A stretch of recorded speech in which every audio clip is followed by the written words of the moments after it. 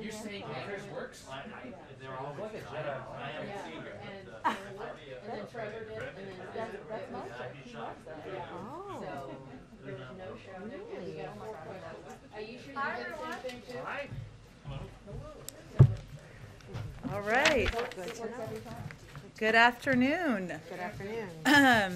Let me just start out with an update on the tornadoes. You obviously just saw the president speak to this. Our hearts, as you heard him say, go out to all the families and communities impacted by this weekend's devastating tornado outbreak in the central United States. As you saw this morning, he's receiving regular briefings on the situation, including the one this morning with DHS Secretary Mayorkas and FEMA Administrator Criswell, who were just visiting impacted areas yesterday. Also, as we just announced, the president will travel to Fort Campbell, Kentucky for a storm briefing and to Mayfield and Dawson Springs, Kentucky to survey storm damage on Wednesday. We have been working around the clock through the weekend closely with governors of impacted states and local leaders to ensure they have everything they need to respond to and recover from this unimaginable tragedy. Tragically, we are seeing fatalities across 5 different states, with Kentucky, of course, being the hardest hit. On Saturday, as many of you saw, the president immediately approved Kentucky Governor Andy Beshear's request for an emergency disaster declaration for the state, making federal assistance available to support state and local response efforts to save lives and protect property. And yesterday, the president immediately approved a major disaster declaration for Kentucky, making federal funding available for temporary housing and home repairs to help individuals and business owners recover. And I think many of you may have seen our FEMA administrator speak directly to people having places to live and be and stay as being one of the issues we are working through. Disaster survivors can apply at www.disasterassistance.gov or call 1-800-621-FEMA to get help. The president's action also makes federal funding available to the state and eligible local governments and nonprofit organizations for emergency work. Damage assessments are, of course, continuing through the impacted region, and the president stands ready to provide additional assistance as needed. He also directed FEMA to lean forward with a proactive response, and the agency has done just that, which means it requires governors requesting assistance in order to get it, but he wants our teams to be very engaged proactively about what the needs may be and make sure they have the information necessary to apply if warranted. Yesterday, as I noted, the Secretary of Homeland Security and the FEMA administration and FEMA administrator were in Kentucky just one day after the tornado subsided to meet with the governor and other state and local officials.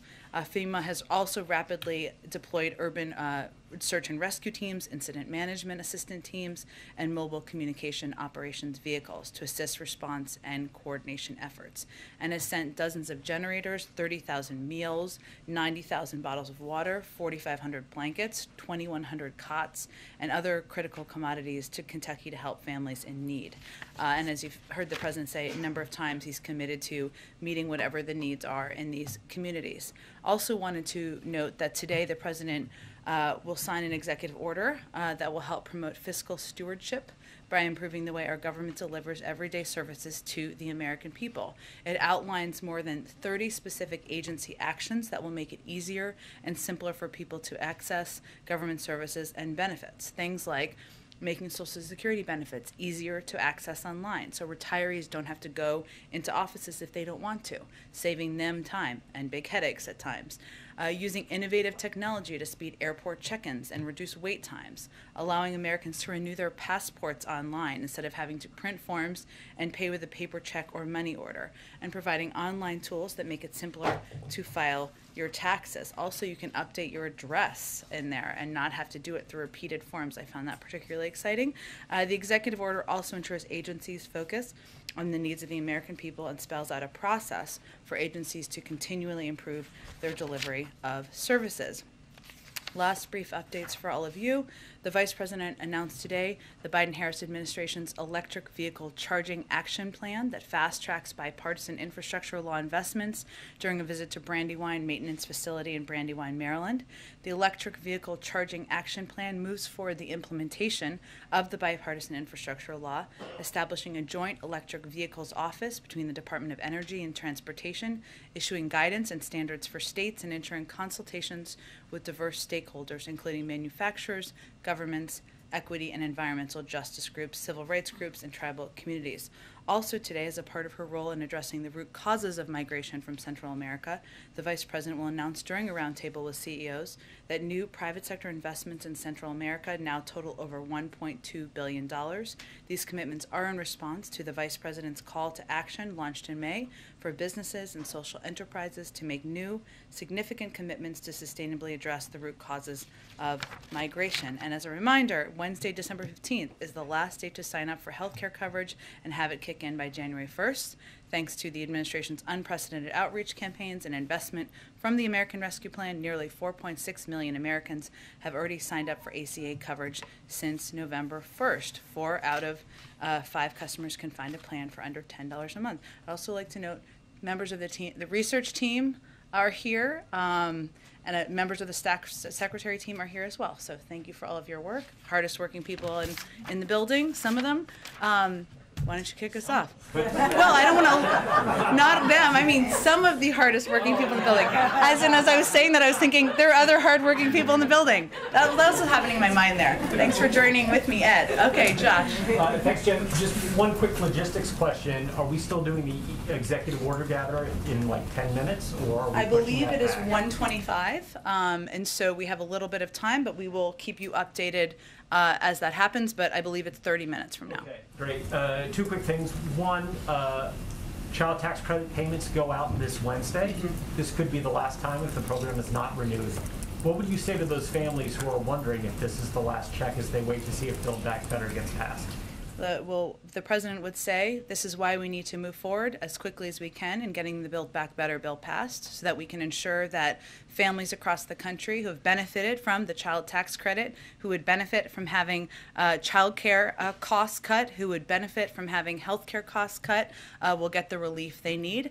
And that's something that would take effect early next year in addition to the extension. Secondly, Afghan's foreign minister said the U.S. and other countries should release upward of $10 billion in funds that were frozen in the Taliban takeover. He told AP that sanctions against Afghanistan would not have any benefit. What circumstances are needed for the U.S. and its allies to release the money? Well, I think what he's referring to is the status of the reserves, and the reserves remain inaccessible to the Taliban, I think, as many of you know, but let me outline for you why that is. They're located in certain financial institutions in the United States and other countries, and these institutions have put in place a common risk mitigation strategy when countries that hold funds in those institutions face considerable uncertainty. There are a number of reasons why these reserves remain inaccessible. And I'll note first, though, Josh, that of course this is a very complicated issue and we're continually reviewing thoughtfully and in coordination with allies and partners. But these are some important reasons. First and foremost, the status of the funds is a subject of ongoing litigation brought by certain victims of 9/11 and other terrorist attacks who hold judgments against the Taliban. These legal proceedings cannot be disregarded and have led to the temporary suspension of any movement of the funds through at least the end of the year and quite possibly longer. Second, the United States continues to face difficult fundamental questions about how it might be able to make reserve funds available to directly benefit the people of Afghanistan while ensuring that the funds do not benefit the Taliban. And obviously our objective as one of the world's biggest providers of humanitarian assistance is to get that assistance directly to the people. It is difficult to determine how that would not go through, that would not benefit the Taliban as it relates to these funds. Third, the Taliban remains sanctioned by the United States as a specially designated global terrorist group, and a number of its officials are subject to the UNSCR's 1988 sanctions regime. This raises immediate red flags for many state central banks and the financial community more generally when considering any transactions. Again, we're continuing to review. It's a very complicated and challenging issue, but that's the status and the reason why we have not, there is not any update on that at this point in time. Go ahead, Trevor. Jen, I just wanted to talk a little bit about the Manchin meeting. Sure. What is the president's message to the senator? It's more than a month and a half since you guys announced a framework that you thought would be acceptable to him, but we have no indications from him directly that you guys are anywhere near that. So what's the message today? The president is going to speak, looks forward to speaking directly with Senator Manchin about and making the case for why the president feels this legislation should move forward. He feels that they have always operated, their conversations have always operated in good faith. And he expects this to follow that same approach. I would note that Senator Manchin has been in touch over the course of the last several weeks closely with senior members of the White House staff, and we expect this just to be a continuation of that conversation. And do you have a sense for where the sticking points are at this point? I'll let Senator Manchin speak for himself. And again, the president looks forward to communicating directly with him this afternoon. Okay, separate issue. I just wanted to ask you about the January 6th committee. Sure. They released a lot of data over the weekend, basically showing some information about Mark Meadows and the use of the National Guard after January 6th. Just any reaction to that at all, and potential politicization of the National Guard, or anything about the vote on holding him in contempt this week? Well, I would just reiterate that, as the president has said, January 6th was one of the darkest moments in our country's history. And there's no question that this investigation is vitally important to get to the bottom of what happened that day and prevent it from ever happening again. And as you know, as we've made decisions regarding requests for executive privilege, the president, our team have made them through the prism of the unique moment, the dark day in history that January 6th was. So we are very supportive in the work of the Select Committee and obviously the work of Congress to get to the bottom of what happened here. I would also just reiterate that the president has the utmost respect for the men and women who serve in our military and confidence in the armed forces leadership, and this investigation is, of course, critical to providing a full understanding of what happened to prevent it from happening again. In terms of the timing of the Build Back Better agenda, does the president think it's better now to take a pause here, and it really is just a week and a half or so before Christmas, next year to have a bigger discussion on this? Or what is his view of Senator Schumer's, still hope, which seems fleeting at this point, to get this done by Christmas? Well, Leader Schumer continues to press forward with getting this done, making progress in advance of Christmas, and we're fully supportive of that.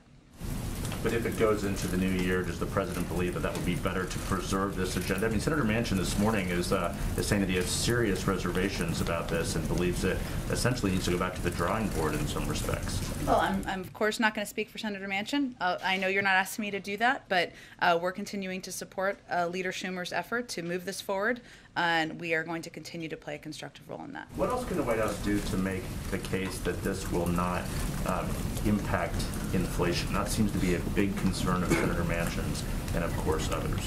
Well, what we've been trying to do, and I'm sure the president, if this is part of what Senator Manchin would like to discuss, will make this case directly as well. That is to highlight the fact that it's not just us, but it is a range of economists. It's 17, Nobel laureates who have conveyed this will help address inflation over the long term. And that when we talk about inflation, and this may be the way that the president and Senator Manchin can discuss this in a more accessible and human way, it's about how we lower costs for the American people and people who are looking at their budgets for next year, maybe the first quarter of next year or the first half of next year, and they're trying to figure out how to pay for childcare, and they're trying to figure out how to make sure they can put food on the table. And this Build Back Better plan will help lower costs for people across the country. That is fundamentally what it will do.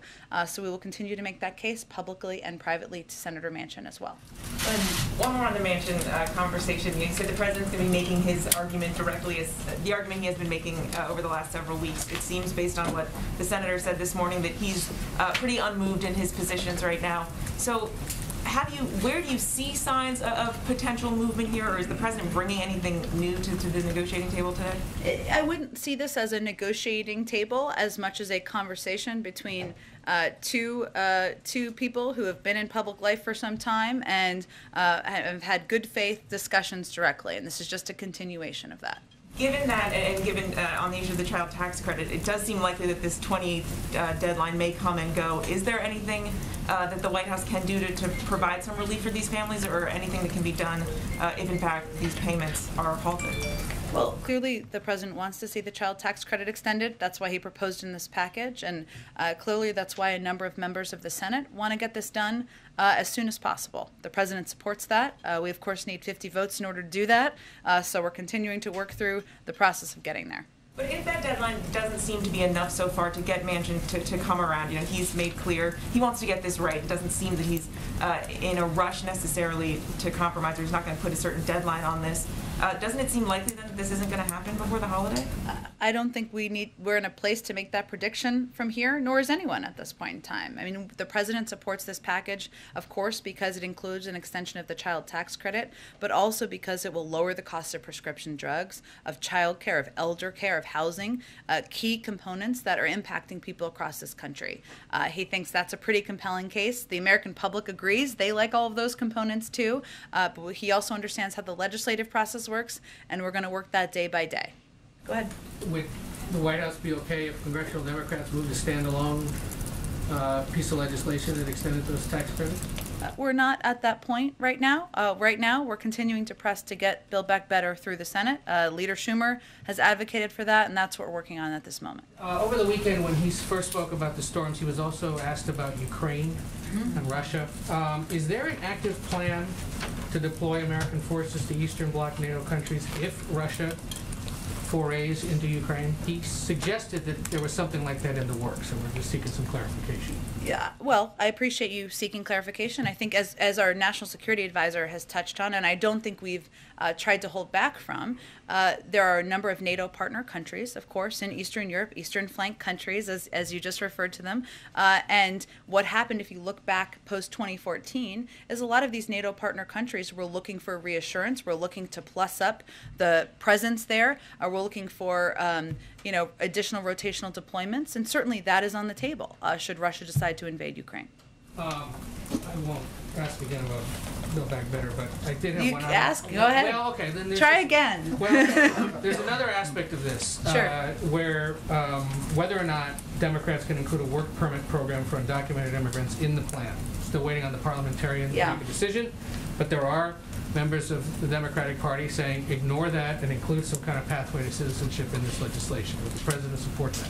Well, I think what we're in the process we're in now, which you're very familiar with and others are, is we're waiting. The parliamentarian is doing her work in reviewing a number of the components that are currently in the package. We have to wait for that to complete itself. It's going to take a little bit more time, but that you can't put a bill on the floor before that process is complete. There was another round of stories over the weekend about the political fate of the president and the vice president and who might run in 2024. And it quotes a lot of other Democrats or people who work for them. Mm-hmm. What is the White House's message to those Democrats? The White House's message is we're focused right now on what the American people elected the president to do just over a year ago, which is to get COVID under control, to put people back to work, and to help give people some breathing room. And we hope other people keep their focus on that as well. Should they knock it off? Is that speculation helpful? The president has every intention of running for re-election, so that's the other message for them. Go ahead. Thank you, Jen. You're not going to believe this. I have another question about Build Back Better. I'm ready. So the president says that the Build Back Better is not going to add a penny to the deficit. The CBO has this new score where they assume that social programs are going to be made permanent, and in that case it would add almost $3 trillion. So does that mean that President Biden will commit that these programs are not going to be made permanent? Well, first of all, what you're talking about here is a fake CBO score that is not based on the actual bill that anybody is voting on.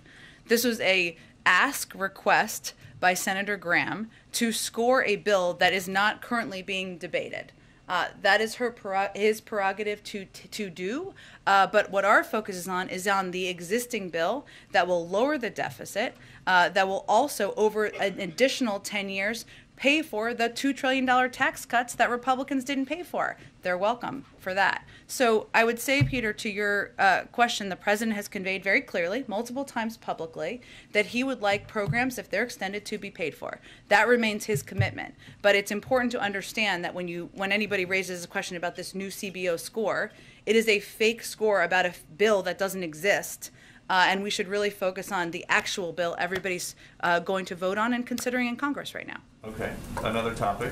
Is Vice President Harris still in charge of addressing the root causes of migration from El Salvador, Honduras, and Guatemala? She is, and I just announced a commitment that she's announcing this afternoon. So then why is it that she has not spoken to the president of Guatemala since June? That's 6 months. Well, I know that I did see this kind of strange report from the president of Guatemala saying that he has had no contact with the White House, which is inaccurate. He didn't say the White House. He said Vice President Harris. He has not spoken to her. And if she's in charge, why is that? Well, we have had a range of conversations, Peter, I think as reflected in our readout we put out last week with our National Security Advisor, with the Vice President's National Security Advisor, with our NSC Senior Director, Juan Gonzalez. We put out an extensive readout of that just last week, and we'll continue that high level of engagement. Okay. Final topic. Do you think it's possible that big cities are dealing with these smash and grab robberies right now, an increase in criminal activity because some prosecutors are too soft on crime? I would say we have seen, I'm not going to attribute the reasoning from here. What I will tell you is we have seen an increase in crime over the course of the pandemic. There are a range of reasons for that. And what our focus is on is what we can do to address it. The president has proposed additional funding in the budget to make sure local police departments and cops have the funding they need. We have also worked directly with police departments in areas where they are seeing the highest impact of the crime, the retail theft, which we have great concern about. That's what our focus is on currently, is action and doing what we can to make sure the funding is out there to the communities that need it the most. But I guess, what good does it do if you're going to give police departments extra money if they arrest bad guys and they bring them to jail and then they're not prosecuted, they're just right back out on the streets? I think, Peter, what our focus is on is making sure that the local leaders, the police officers and departments who know what they need for these communities have the assistance and the funding they need. And that's what we're working around the clock on. So the final one would be, just in the last week, we saw a New York Post item about a pickpocket with more than 30 arrests back out on the street. We've seen an arsonist burn down a $500,000 Christmas tree in New York City back out on the streets. Does the president think that that's good governing? Again, I think I've spoken to the president's concerns about retail theft. If you have specific, and the actions we've taken for specific cases, I would point you to the local police departments or the Department of Justice. Go ahead, Kelly. On the Manchin conversation today, what's the format for that? You mentioned conversation, not meeting. Is this by phone, in person? What's the setup? It is a phone call. It is a phone call. So they will be conversing over the phone. And is that typically just the two of them, or would you have Ledge Affairs and others involved as well? It really depends on the conversation. They've had one-on-one conversations, and sometimes there's additional staff available in case there are follow-up questions. I can check and see if there's more details on that. And the president talked about going to Kentucky on Wednesday, but not having decided exactly where he's going. And we know that he doesn't want to interfere with things on the ground. Do you know what sort of visit he is looking for? He said he hasn't decided yet on where he wants to go. Do you know what sort of type of impact he wants to make by going in person? Sure. Well, he and he is very mindful, as you've heard him say a couple of times over the weekend. He does not want to pull resources away from the rescue and recovery efforts. So I think that was what was on his mind. We did finalize the travel and announce it was to Fort Campbell, Kentucky, for a storm briefing, and to Mayfield and Dawson Springs, Kentucky, to survey storm damage. And I would expect while he's there, he will receive an update from local authorities on what their needs are, see local elected officials and discuss in person with them and make sure they're getting what they need from the federal government. And I think as you've seen him do, Kelly, and I can't remember if you were on the trip, I think you were, when he went to the Northeast, he also wants to hear directly from people. And he wants to offer his support directly to them, people who have gone through over the last couple of days really incredible challenges, losing their home, losing loved ones, losing parts of their community that they've grown up with. And I think he wants to offer his support directly to them as well. So I would expect it's a combination of those pieces. Do you expect it to extend to Illinois at some point, or other states that have been hit by this, or is that to be determined? It certainly he remains open to that. It's to be determined, and I think this trip is being done given the vast impact of the storm damage in parts of Kentucky. Jen, the president has suggested he may have more to say on the filibuster. Does he have a view on this so-called carve-out to the filibuster rule as it pertains to voting rights? And do you think this may come up in his conversation with Senator Manchin? I know that they will be talking about a range of things, of legislative components, and of course Build Back Better is front and center to that.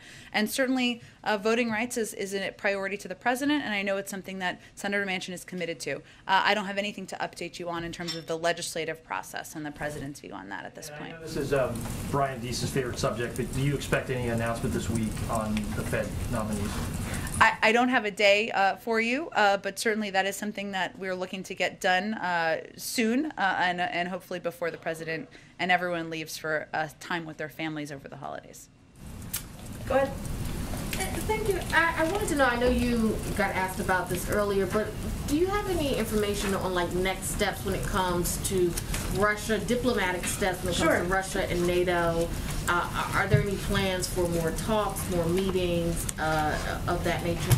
Sure. Well, let me give you, because there's a lot of different moving parts at the same time right now. So this weekend, Secretary Blinken was at the G7 foreign ministers meeting in Liverpool to discuss our cooperation on a comprehensive response to Russia's military buildup. There was a joint statement released calling on Russia to de-escalate, pursue diplomatic channels, abide by its international commitments on transparency of military activities, as President Biden did in his call with President Putin. And the foreign ministers, as they were meeting, and in this statement also warned that any use of force to change borders is strictly prohibited under international law, and that Russia should expect that further military aggression against Ukraine would have massive consequences. So that was kind of reiterating what the president conveyed to President Putin and what he conveyed in his calls and engagements with the B9 leaders last week through our Secretary of State.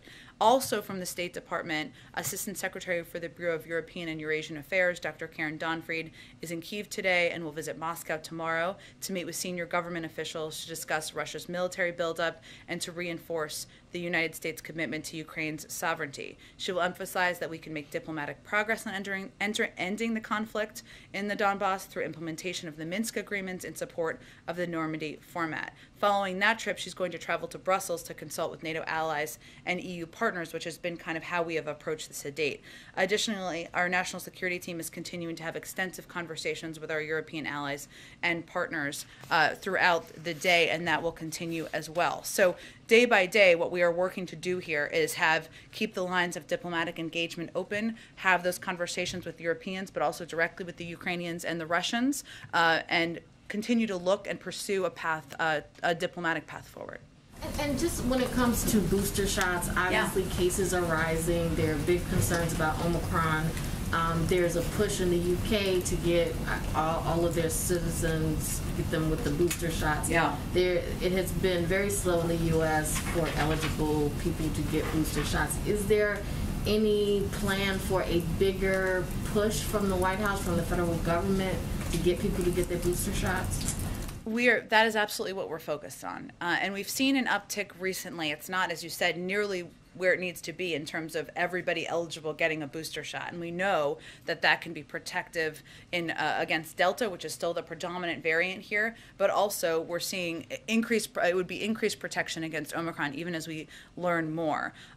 We have seen, if you look at seniors, we've seen that about 60% of eligible who are in nursing home facilities have received a booster. Actually, it's higher than that. Actually, 91% of nursing home facilities have completed their booster clinics. That's a good sign, right, for older, more vulnerable populations. And we've also seen a number of states execute very strong programs that can be good models. West Virginia, Maryland, Ohio, and North Carolina are also nearly complete with their booster rollout. But we are continuing to press publicly, privately, with governors, as you've seen us talk a lot about this nationally, because we know that more people who get boosted, more are protected. Go ahead. Thanks, Jen. The president has had to address a series of natural disasters, other severe weather occurrences this year, from wildfires to hurricanes and now these tornadoes. And each time we've heard him talk about how, I think he said this on Saturday, these shouldn't be partisan moments. We're not, Republicans and Democrats, but we've also heard him on many of these occasions talk about the demonstrated effect of climate change. So two questions. One, what, if anything, can we expect to hear from the president when he goes to Kentucky on Wednesday specifically about climate change? And can you talk about how he balances those two imperatives of trying to strike this unifying note, but talking about an issue that, frankly, is that has caused a partisan divide? You're right. I'm not going to get ahead of what he's going to say in Kentucky. And as I noted in response to Kelly's question, that visit is really about him receiving an update of the work that's happening on the ground, hearing directly from leaders on what they need more from the federal government, if anything. And he's going to be very responsive to that and really trying to be a source of comfort to people who have gone through a devastating couple of days in their communities. So it's not an opportunity. He's not going to give a major speech while he's there. I will note, and he's been asked this a couple of times over the last few days, and when he was in the Northeast several months ago, what has been striking to him and to all of us is just the sheer impact of the climate changes in the climate and the crisis that is the climate currently on communities across the country, on the cost to communities, on these major weather events that have impacted such a growing percentage of. Okay. We're getting a little groovy in here. I like it. Okay. It's kind of exactly what we needed right now. It's all good. Yeah. I was enjoying it thoroughly. We should turn it back on in a few minutes.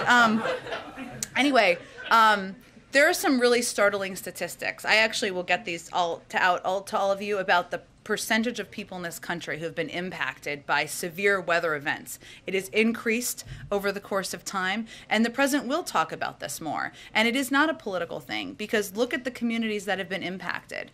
Red, blue, purple, no color at all. Communities that don't consider themselves political in any way, shape, or form. And this is certainly a driving reason why we need to do more to address the climate crisis. But let me get back to you with those statistics, which I think have really struck the president as the reason why we need to act. And along the same lines, the president, I think, said on Saturday that he would seek some input from the EPA about whether these specific tornadoes were caused by climate change, how much of a direct tie there was there. Has he gotten any feedback from them, and if so, what have they informed him about? I think he just answered a similar question this morning as well, and it is something that he'll just continue to discuss with his climate advisors and teams, and obviously local leaders as well, but I don't think there's any new assessment of it. He just knows that because of the change in climate, because of the threat the climate crisis poses, that we have seen more extreme weather events, and that is a reason to act.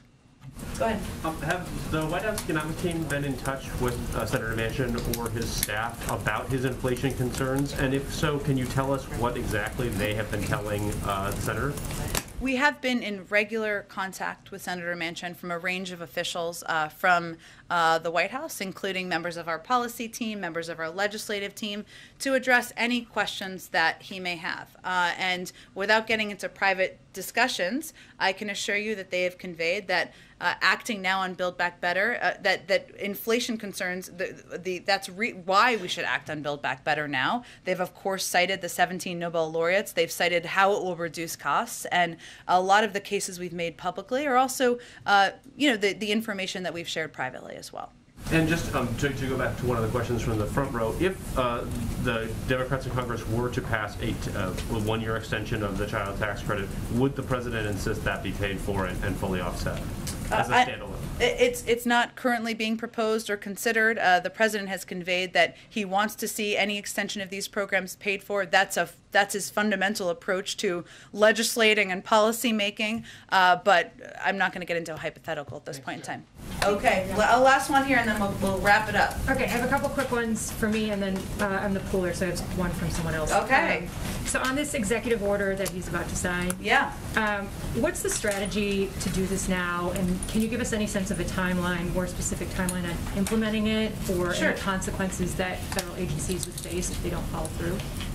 Well, it's going to take 6 to 12 months to implement it. It's a priority for agencies, so it will depend. It's going to be implementation component.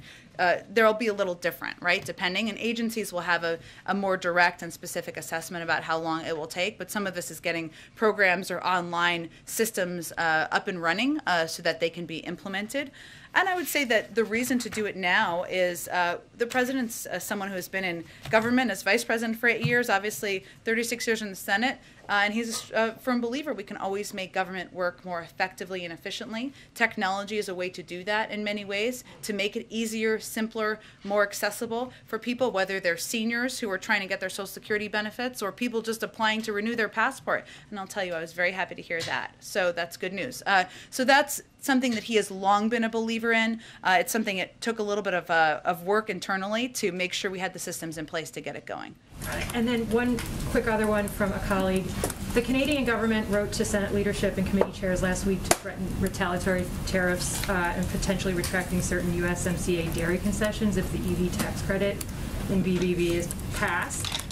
What's the White House reaction to this, and has there been any discussion about extending eligibility to Canadian assembled vehicles and batteries for the same credits? I know we talked about this a little bit when the Prime Minister Trudeau was here just a couple of weeks ago. The President advocated for these tax credits because he wants to make it more affordable for the American people to purchase electric vehicles, and because he feels it's an area of a huge opportunity, an industry of huge opportunity for American automakers. We have a good working relationship with the Canadians. They had a good conversation about it, but I don't have any additional policy I would expect or changes to that. Sorry this was short today. Thank you, everybody. You were Secretary